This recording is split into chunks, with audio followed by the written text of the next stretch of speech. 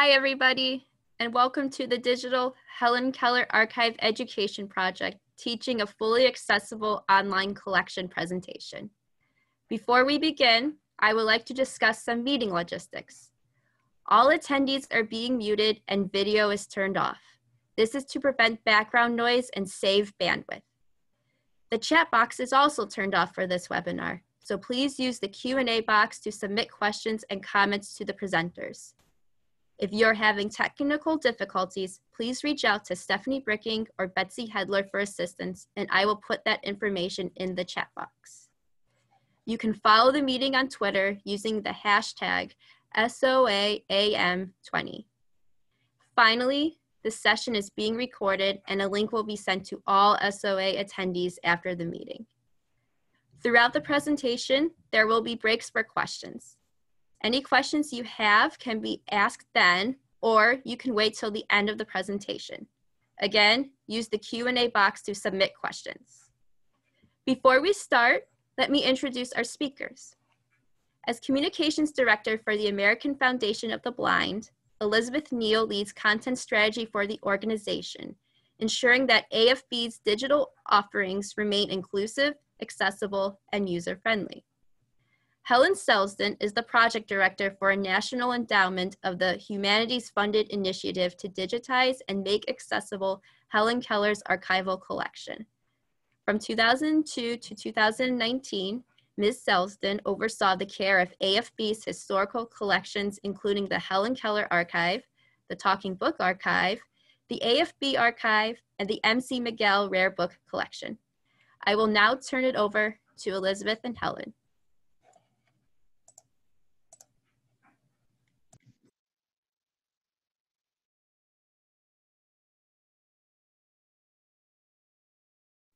Helen, you need to unmute. Hi, everyone. I'm unmuted now. Okay, welcome. My name's Helen Selsdon. Thank you to Brittany and SOA. With me, I am the archivist at the American Foundation for the Blind and the director of the Helen Keller Archive Digitization Project. With me is Elizabeth Neal, Director of Communications. It's fantastic to have an opportunity to talk about Helen Keller's archival collection and AFB's project to digitize her archive and create curricula for middle and high school students. The title of our session, as you can see, is the Helen Keller Archive, Teaching a Fully Accessible Digital Archive. The photo on this first slide is of a gorgeous little girl wearing pink glasses. AFB is committed to kids' education and to speaking up for kids who are blind and visually impaired. We're striving to make sure that students with visual impairments have exactly the same opportunities to succeed as their sighted peers. And this digitization project is part of that mammoth effort. So, next slide. All right, Helen Keller was AFB's champion. She worked at AFB from 1924 until her death in 1968, when her collection was bequeathed to us. Since then, we have been committed to disseminating her archive and its rich history and to the widest possible audience that we can get. This image is taken at AFB's headquarters in Manhattan in 1954. Helen is testing a new electric braille writer. She's seated in the middle with 4 AFB staff members around her, as well as Peter J. Salmon, the executive director of the Industrial Home for the Blind in Brooklyn. He's the gentleman with standing with the, so he looks white hair on the top. He was a fantastic fellow. And also, last but absolutely not least, is Polly Thompson, sitting next to Helen Keller. Polly was Helen's assistant and companion. As Brittany mentioned, we secured funding from the National Endowment for the Humanities for this project. That was in 2015. We received funding to make the collection available free of charge and fully accessible to blind, deaf, hard of hearing, deaf-blind, sighted, and hearing audiences alike. This is the most accessible collection currently available that we know of anywhere. And it's obviously, of course, fully accessible to users of assistive devices. The success of this first round of funding resulted in additional funding in 2018 for a second phase to digitize the press clippings and scrapbooks and to create online curricula for middle and high school students to use in classrooms worldwide. So, what's in the collection? Here are just two of the over 80,000 items in the archive. The left-hand image shows Helen again with Polly Thompson standing in the street.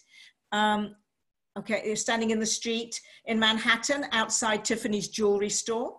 Helen is on the left and Polly's on the right. And the digitized image on the right is a letter written in 1919 from the American Civil Liberties Union to Helen, asking for her help to work in protecting civil liberties. The Helen Keller Archive is the single largest repository of materials by and about Helen Keller.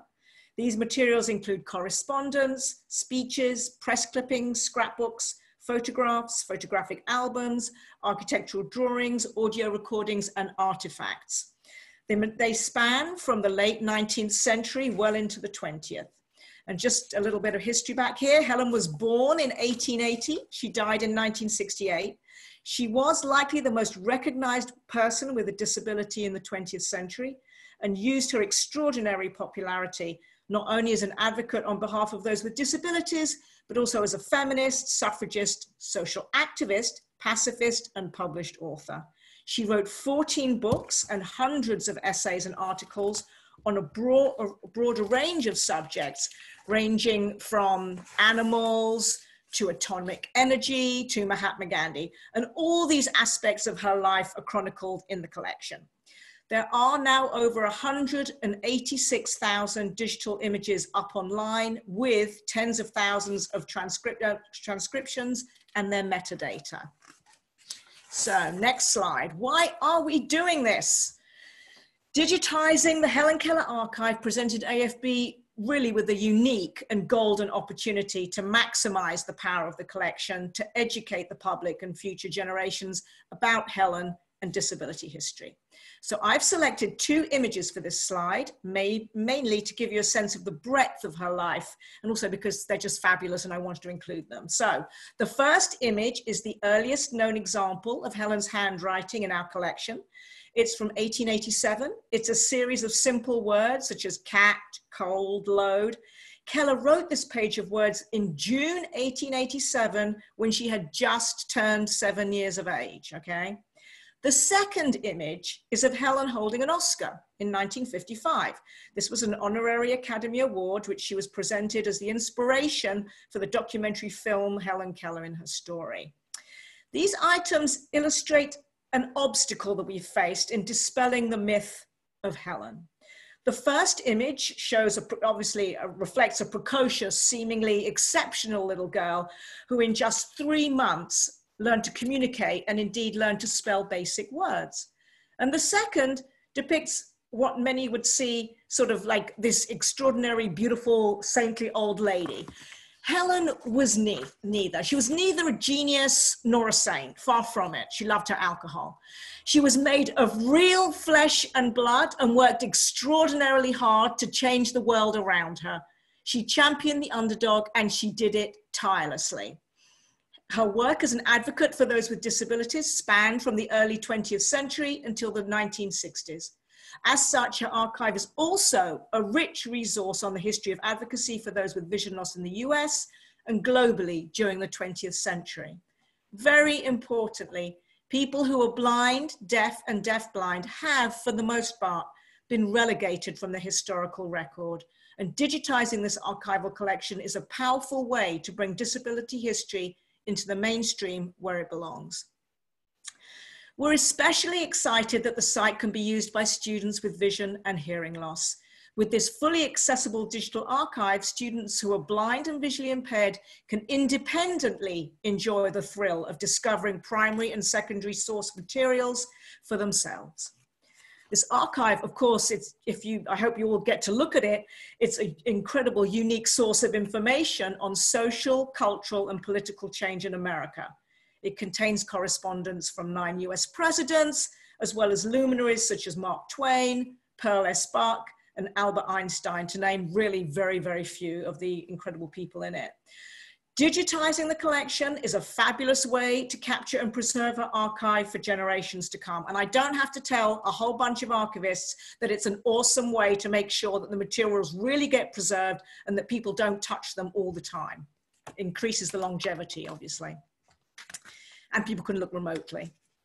All right, so challenging stereotypes. In June 2018, we had a party that celebrated the public launch of the first phase of the project. This party was held at the New York Institute for Special Education in the Bronx. Prior to the celebration, we went to the school and demoed the digital archive to visually impaired fifth graders. They were really awesome. At the end of the project, we asked the students what they thought of the digital archive and the project as a whole. And one student, this Wani, pictured on the right in this image here, he said, "Helen Keller means the world to blind, visually impaired, or deaf people because she fought for our rights. She helped us to be like everybody else." Helen's story can embolden the next generation of school kids to understand that anything is possible if you put your mind to it. So this digital archive represents a powerful vehicle for continuing the work begun by Helen and AFB to build a more inclusive world. Next slide. So this is our roadmap of today's presentation.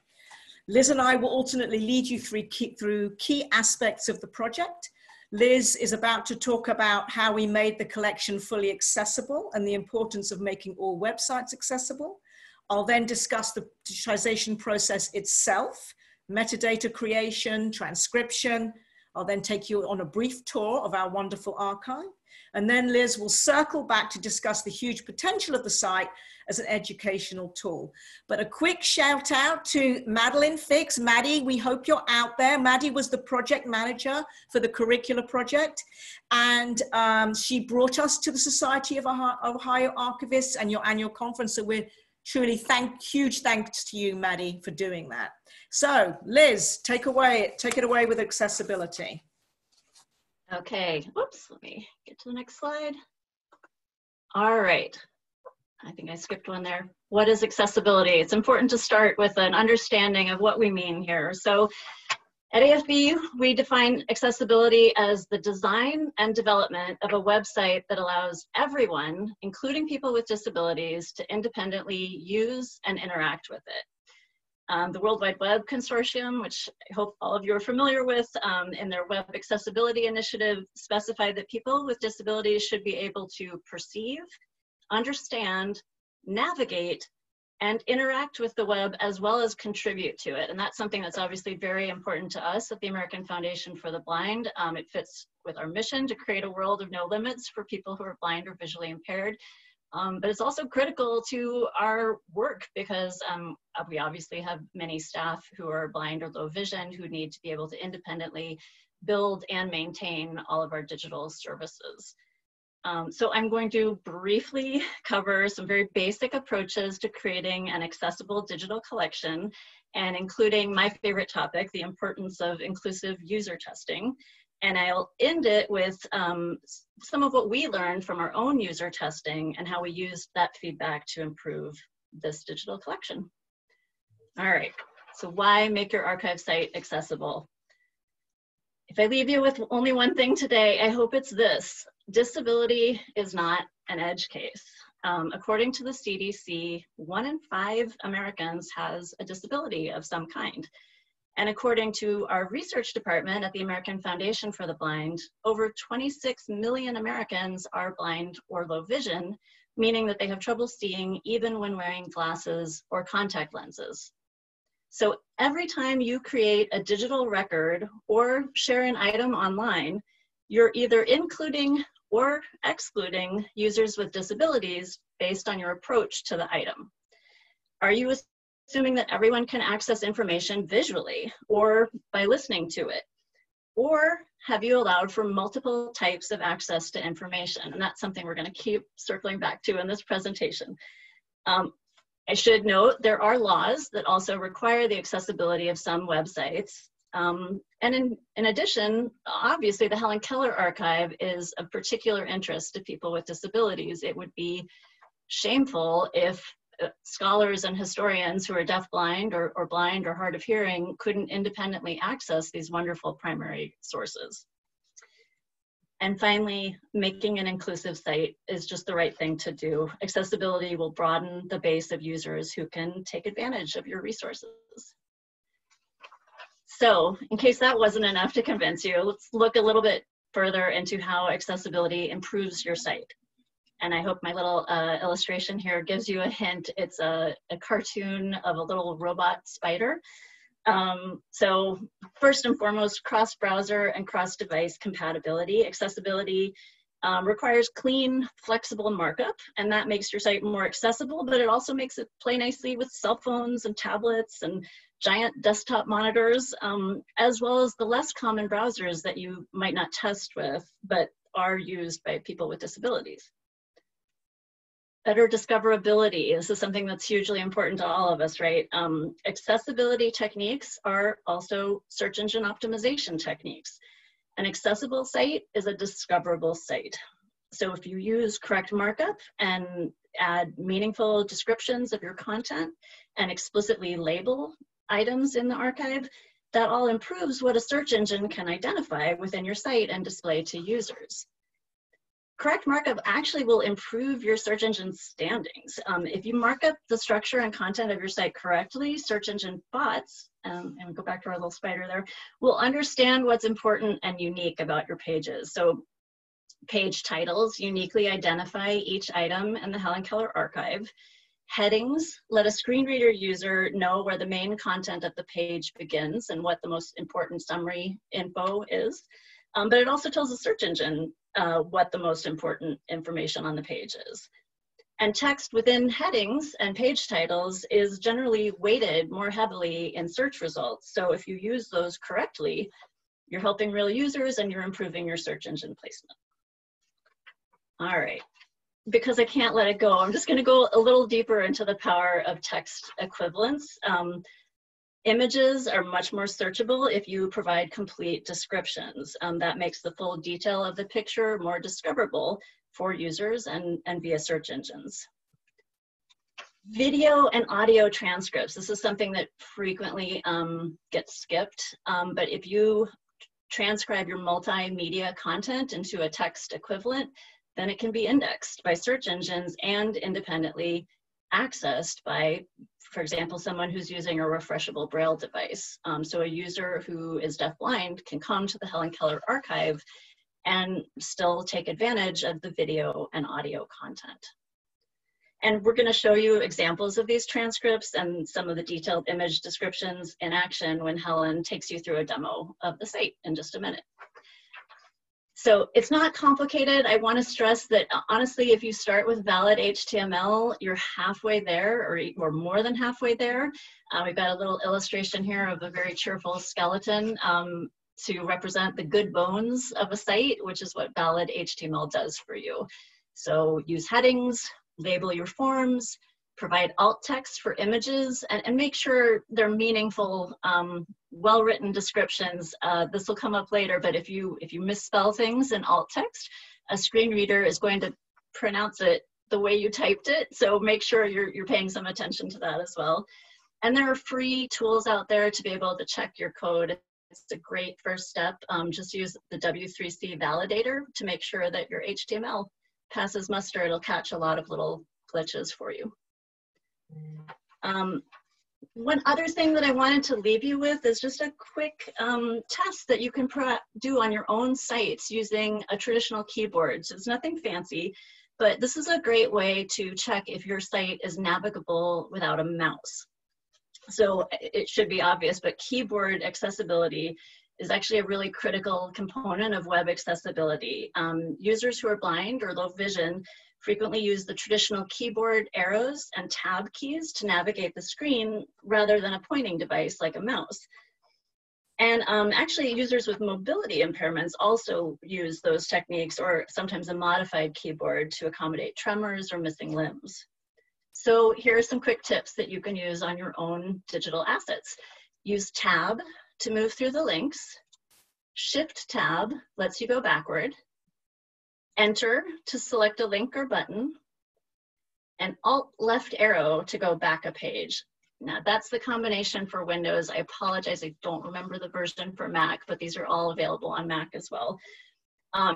You will find, if you're trying to navigate a site with a keyboard, one of the banes of your existence will be pop-ups, or those little dialog windows. Try to avoid those as an interface technique. They can be made accessible, but it's a little tricky to do so. It pulls focus. So all of a sudden, a screen reader user is in a new window, so it kind of breaks the back button, which is a key tool for getting around. Sometimes those pop-up windows aren't labeled, so you're in a new place and you don't know where you are. So it can be very disorienting, or at least a little bit annoying. And so I would highly recommend trying to avoid those if you can. All right, and I wanted to give, and let's see if this works. Okay, I did a little screen capture. It doesn't have sound, so I'll narrate, but this is an example of someone navigating the Helen Keller archive just using keyboard controls. So you can see the pointer is not moving, but the focus is, the person is navigating through the menu and getting up to the search field. And then, okay, she's typing in Empire State Building and then hitting go. And now we've got search results for Empire State Building. You can jump to the results on the Helen Keller archive using, again, keyboard, and navigate right into the item itself. And you can even use the viewer display controls with keyboard combinations, which are clearly labeled there. So Control-Alt-Z to zoom in, Control-Alt-O to zoom out. So this is all being done just with the keyboard, and it means that somebody a teacher who's blind or low vision could show, a class full of sighted students an image in the Helen Keller archive. So that was really important to us, that all of those features were fully accessible. All right. How to go about creating a beautifully accessible site. One thing I cannot recommend highly enough is assembling a diverse team and getting a variety of access methods on your planning committee and ideally your development team from the start. So hire people with disabilities. Not only will the different access methods make you think about the information in new ways, you're gonna just have a variety of approaches that are gonna surface issues sooner and foster innovation and creativity, and it genuinely saves you so much time because when those problems crop up earlier, you can just fix them in a way that fixes them site-wide. So that was our big advantage at the American Foundation for the Blind, is that we did have a diverse team of developers with various access methods, but one or even two users is never going to be enough, right? We know that people have different preferences on how they access information, even if they happen to share an access method. So we recruited a really terrific team of usability testers. We got input from 19 participants, which is a little bit larger than, you've probably heard the rule of 5, and that's fantastic. And definitely always make some time for usability testing. Even a small group of users giving feedback is going to be so helpful, and you'll learn a ton. We cast a really wide net because we did want to get a very wide range of perspectives, people from age 10 through teenagers, college students, adults, retirees. We had people who were deafblind, who were low vision, which is a slightly different set of access preferences than people who are blind and using screen readers. And we learned so much from doing that. I will say one of the ways we were able to cast such a wide net was we did the testing remotely. And this is even prior to our current situation. I highly recommend it. Actually, it allows people to access the site on their own device with their own preferred setup, and it really gives you a sense of how they're going to encounter your site in the real world. So let's get into briefly some of the things we learned. People did not know what an archive even was, and this had major implications for how we had designed the site. We had designed the homepage to kind of guide people into the simple search, but it was leading to frustration. It was not giving users the best experience because they were coming to our sort of narrow but deep archive collection with Google-like expectations. So they were casting a really wide net, sort of using vague search terms and hoping for the best. They weren't aware of what was in the collection. And so we made some changes as a result of that feedback to guide users to the browsing options, which again, Helen's gonna show you here, which really help reveal the structure of the archive, its organization and its contents, and sets people up for success because they have a better idea of what's actually there. I won't get too deep into this, but another thing that we found was that the read order of the page was hindering discovery of some of our features that we were so proud of. We have these great refined search tools, and the way we had laid out the page, people who were accessing the site on like tablets or cell phones or screen readers were not even finding them because they were so far down the page. So we wound up moving those up and then giving people a way to skip past them, as you saw in the keyboard demo. But they're there so that if you're new to the site, you will encounter those features because they are really useful. All right, I'm gonna pause here for questions because I know that's a big topic, accessibility. And so if there are any questions before we move on to the next portion of the presentation, I'm happy to take those now. There is actually a question. There's a comment. Madeline is here and she is watching the presentation. And the question is, what software did you use to make your PDFs accessible? We have run into issues in making our scanned documents accessible PDFs. Yeah, we actually didn't use software. There are tools that run accessibility checks. At AFB, we're very lucky to have experienced screen reader users and screen magnification users on staff. So we rely on human review, but there are tools built into accessibility creation tools that help sort of spotlight some of those issues and guide you through the remediation. Yeah, that's a great question. Okay, there are no other questions at this time. You may continue.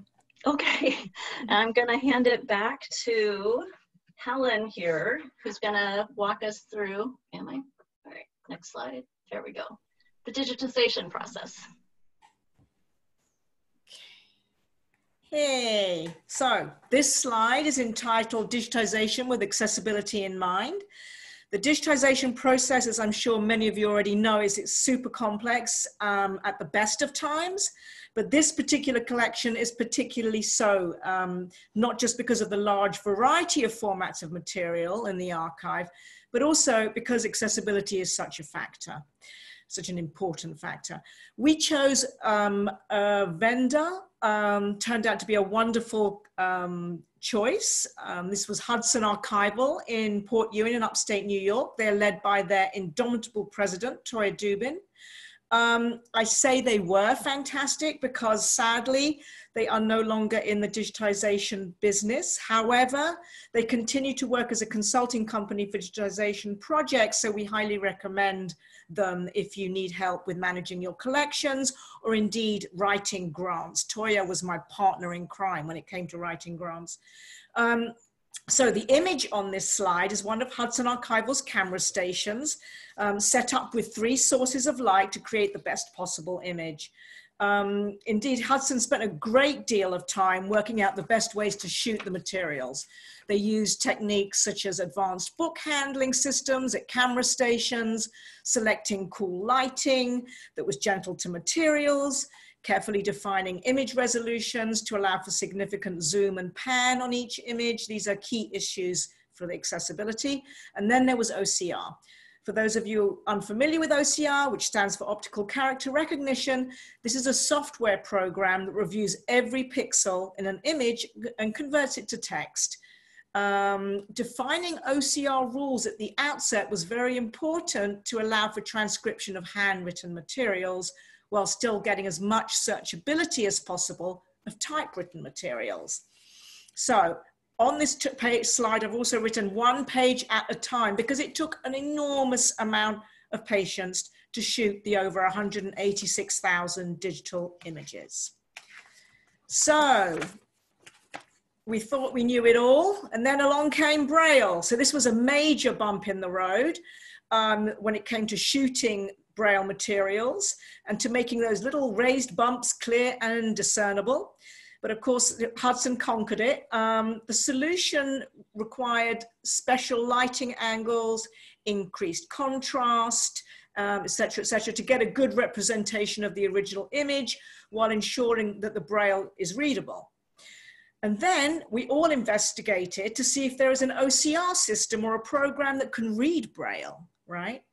Our thinking was that this would facilitate full transcription of Braille items, but as it turns out, it doesn't yet exist. The way we now compensate for this is by having volunteers who can sight read Braille and provide transcriptions.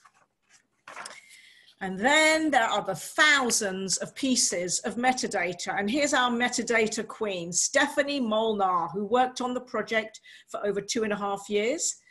She led our metadata team and metadata assistants. She oversaw the subject taxonomy.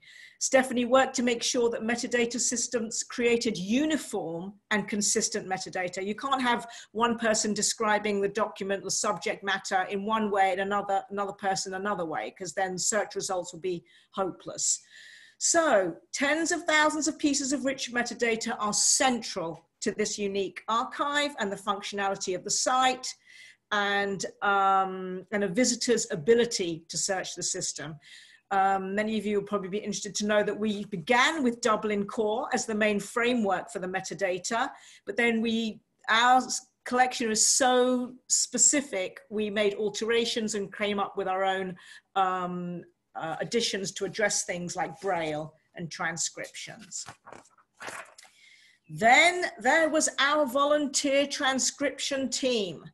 On this slide are 4 examples of handwriting that span from the late 19th century to the 20th. Each contains a few words that illustrates the variety of the handwriting in the collection, and this is really varied. These handwritten documents cannot be properly read by OCR. So our team of volunteer transcribers are needed to transcribe the documents. We recruited over 40 transcribers. We used idealist.org to begin our original recruitment effort. Toya personally trains each transcriber and reviews their work. Currently, there are more than 10,000 items that have been transcribed or received OCR correction, but there's way more to do. And I'm always, if any of you out there would like to transcribe for us, please do contact me. And especially if you can sight read Braille or can read foreign languages. We have someone working on French text, but other languages would be awesome, as would more French speaking people. All you need is an internet connection and a computer, and we can teach you exactly how to do this. And it's actually super fun. So the results of our hard work. Here's the main page of our website. And we are both thrilled to point out the 4th tab along, lesson plans. This new tab heralds the arrival just last week of our new curricular lesson plans that Liz will describe shortly. So let's begin a tour of the archive. Browse function. We'll start our tour by searching for an essay Helen wrote in 1933. The essay, 3 Days to See, describes her thoughts and feelings if she had vision for 3 days. She takes us on a wonderful tour of New York City. It's really beautiful, and I hope you do take the time to read it after this session. And so, using the Browse by Series function, we start at the series level and select Writings by and about Helen Keller. Then we search for box 231 that contains Writing by Helen, T through U. The essay 3 Days to See on the right-hand graphic is located in folder 7. As you can see the red arrow indicating the thumbnail of the document we're looking for. So that's browse, that's the browse function. And here is the actual text. This is just one page of the document 3 Days to See. On the top half of the page, the object itself is presented, and the user is invited to adjust the size or skip between images. And as Liz was explaining, for those using assistive technology, that you can tap, you can use your keyboard controls, but for those with vision, you can use the zoom in, zoom out, fit with width tab icons there. Just so as you know, it's very easy to confuse images with items. There can be many, many images in a single item. So this page that you're seeing is just one digital image belonging to an item that's made up of 3 images. Okay, so listening to an item, okay? And when we say listen to an item, in this instance, I'm not talking about listening to a recording. Rather, sort of this refers to the synthesized speech that will be heard by someone using assistive technology to read and listen to the text. So accessibility is key. This is super, super important. Below the title and image are the transcription on the left, created by our amazing volunteers, and on the right is the metadata. Obviously, a clean, legible transcription is essential if you have a visual impairment. Without a good transcription, a screen reader cannot read the text, and the image is pretty useless. What we're going to do now is we're going to have you listen to the text as it will be heard by someone using assistive technology.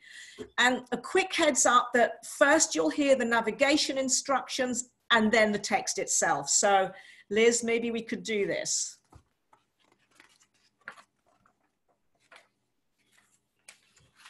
Space. Check.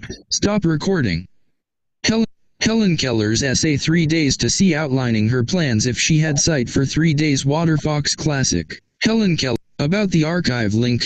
Browse link. Search link. Help link heading level 2. Helen Keller's essay 3 Days to See outlining her plan. Viewer displaying image 11 of transcription of the link. Why may this blank 11 3 days. Read full transcription of this item visited link. Transcription for Helen Keller's essay 3 Days to See outlining her plans if she had sight for 3 days document busy, blank. Visited link skip to content. About the browse link, search link, help link, transcription for Helen Keller's essay 3 Days to See outlining her plans if she had sight for 3 days heading level 1. Find dialogue. Today.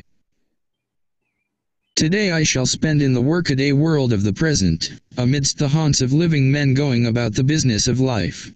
And where can one find so many activities and states of men as in New York? So the city becomes my destination. I start from my home in the quiet, homey little suburb of Forest Hills, Long Island. Here, surrounded by green lawns, trees, and flowers, are neat little homes, happy with the voices and movements of wives and children, havens of peaceful rest for men who toil in the city. I drive across the lacy structure of steel which spans the East River, and I get a new and startling vision of the power and ingenuity of the mind of man. Busy boats chug and scurry about the river, racy speedboats, stolid, snorting tugs. If I had long days of sight ahead, I should spend many of watching this delightful game of the busy boats. 12 3 days I look ahead, and before me rise the fantastic towers of New York, a city that seems to have stepped from the pages of a fairy story. What an awe-inspiring sight. These glittering spires, these vast banks of stone and steel,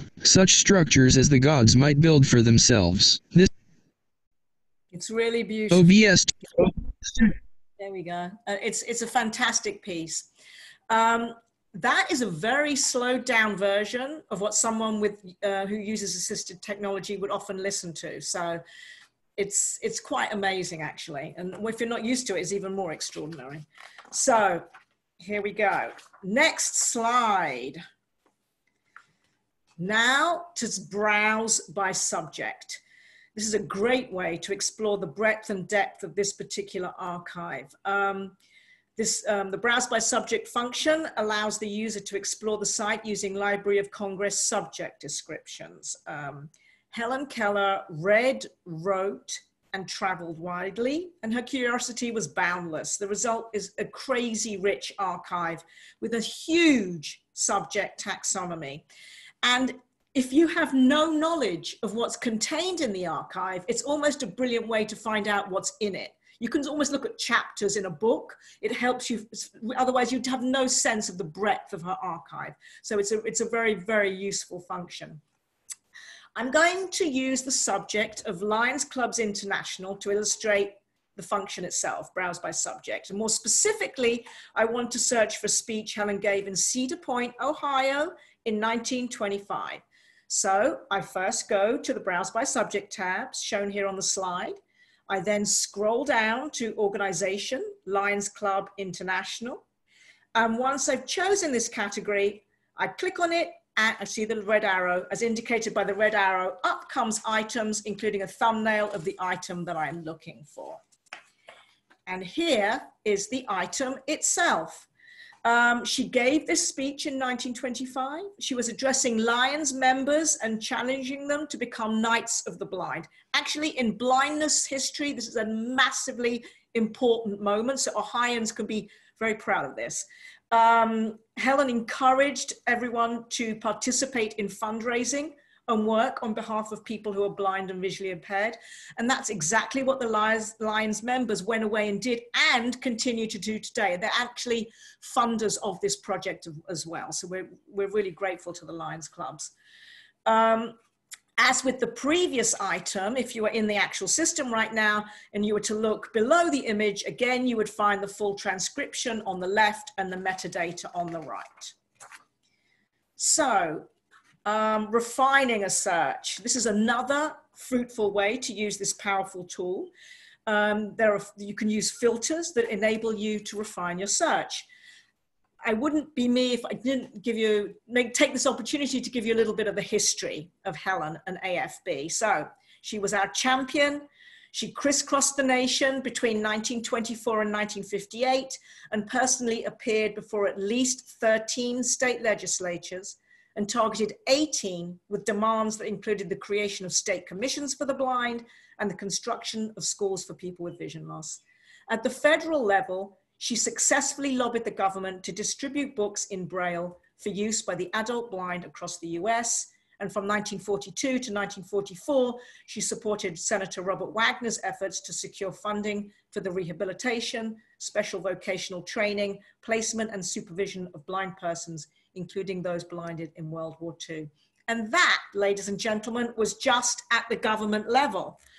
The whole while she was doing all that kind of effort, that kind of advocacy, she was relentlessly traveling the nation as AFB's ambassador and fundraising on our behalf. Within the first 3 years of her working for AFB, from 1924 until 27, she addressed 250,000 people at 249 venues in 123 cities. She was a powerhouse fundraiser. So let's see, here we go. Using the faceted search, in other words, the filters, we can drill down and search the archive to see if Helen spoke in Ohio at that time. The filters in this digital archive include categories such as type of material, subject, decade, person from, person to, and it goes on. So, are there any press clippings of Helen speaking in Ohio? Going to the search function, and this is where we finally get to this slide. Going to the search function, I type in Ohio in the search bar. This returns 5,578 results. In the left-hand column under category, I select press clipping. This returns 1,089 results. And then I select decade, 1920 to 29, and this reduces the results to 57. And here we have an example of one of the hits. This is Helen speaking in Dayton, Ohio. It was the fifth link down on the results page. And we have many such scrapbooks, and they're chock full of all the work that she did, including going to Ohio. So, and just because I can't stop myself, I've got to show you these two items. Statements of receipts for April 8th, 1933 at Ohio State University, Columbus, Ohio. I got to this just to explain another simple search. In this case, I typed in the word Ohio. I got 5,578 hits. I then chose blindness-fundraising, subject in the taxonomy, with my results, which were reduced to 369 hits. I then chose decade, 1930 to 1939, with the result that my hits were reduced to 59 results. I then chose this item. I just couldn't resist sharing it. It contains a list of the donations. AFB was sent this letter. AFB sent the letter, hold on, from AFB's office, Mildred Mildred Rothmeyer, to Ohio State University in Columbus, confirming receipt of $582.19 in donations received by AFB that resulted from Helen speaking at the university, okay? This is an amazing document. If you were to, I can send you the link later, but if you were to get in close, you can see the relatively large amount for 1933. It's a depression, and people are just lining up to give her their $2, $3, and then on the right, there are those who are giving 20 cents, 30 cents, 40 cents. Her work as a fundraiser was tireless, and this was extremely, extremely hard work. And AFB, we fundraise today. I am still fundraising for the digitization project. So our work continues with as much gusto, but you know, we hope that we have as much energy as Helen had then to keep going. So, any questions? There are currently no questions at this time. Okay. All right, well, we'll forge ahead then. And we'll have time for questions at the end too, if you guys think of anything later.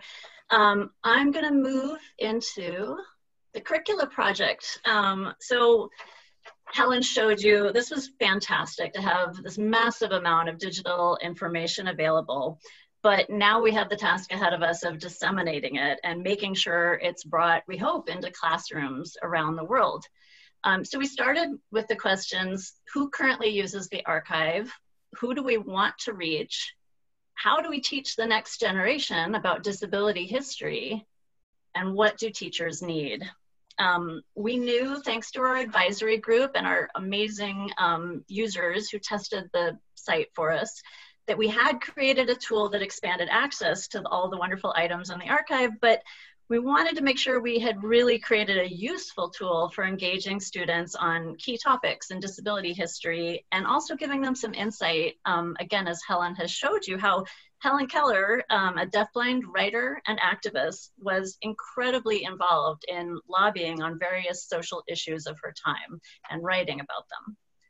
So a year ago, we took these questions to our digitization project advisory team. It's a board that's made up of leading disability and feminist historians, educators, archivists, technology experts. And we asked them, what's the best way to use the digital archive in an educational setting? What tools, what features should we add? And they said, ask the teachers. So we did. We met with teachers at a local Brooklyn middle school, and we asked them what they wanted. And they saw so many possibilities in the archive. It was really exciting. They saw all sorts of ways it would connect to their work and their existing educational goals and curriculum. And they recommended lesson plans on every topic from basic internet literacy to the civil rights movement, because again, the Helen Keller Archive spans a huge portion of American history. So we decided we'd start at the beginning of that giant task. We're so delighted to be able to share with you that the lesson plans are now live on the site, thanks to the very hard work of the curricula team that we pulled together, which includes Madeline Fix, Allison Burke, and Professor Ellen Noonan, who's director of the Archives and Public History program at NYU. And we 100% could not have done this without all of them.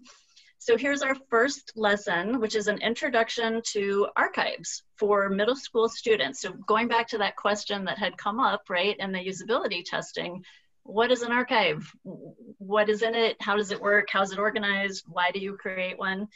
And then obviously we put a bit of an emphasis on digital archives like this one and why you would want to digitize a physical collection.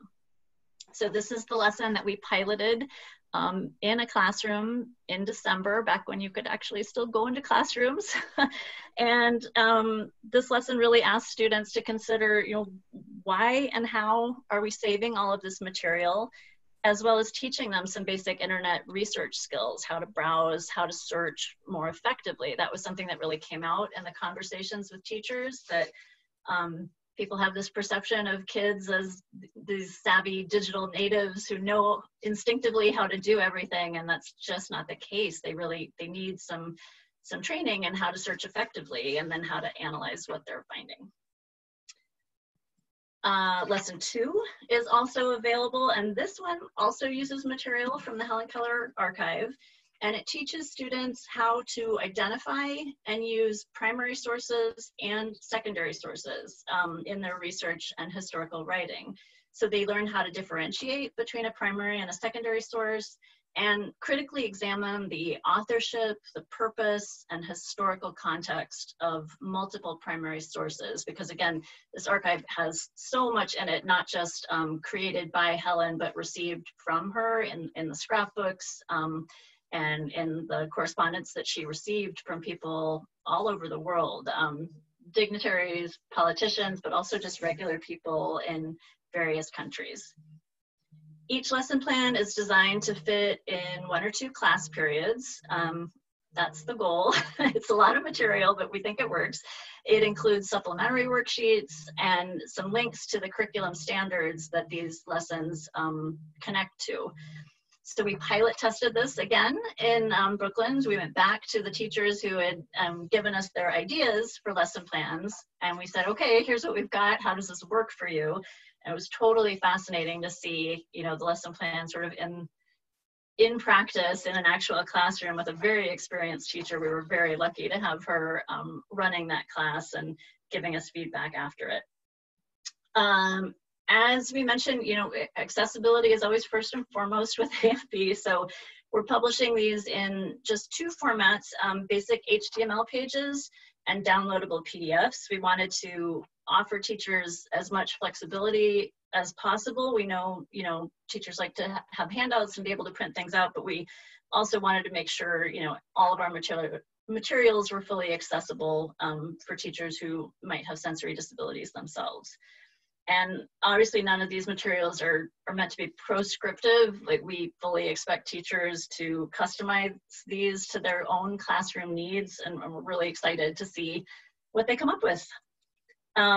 Some of the keys to making these documents accessible was simplicity. Basically going back to that, like, start with valid HTML, then create your PDFs from that.